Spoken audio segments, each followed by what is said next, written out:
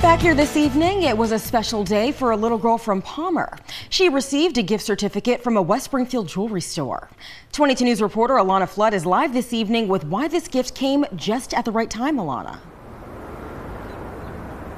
That's right, Ciara. This little girl was entered into a drawing during West Springfield's Winter Fest, and she came into town today to collect her prize.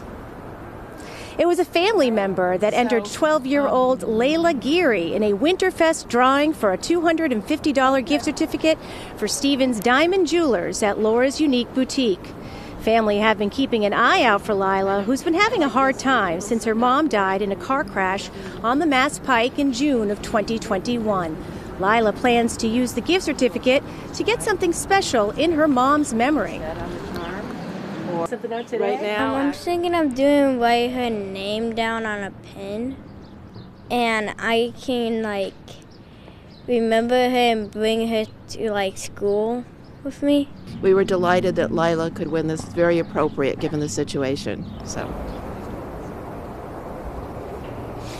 After gathering at the boutique to collect her certificate, Lila and her family had plans to head to Stevens Jewelers and pick out her special piece.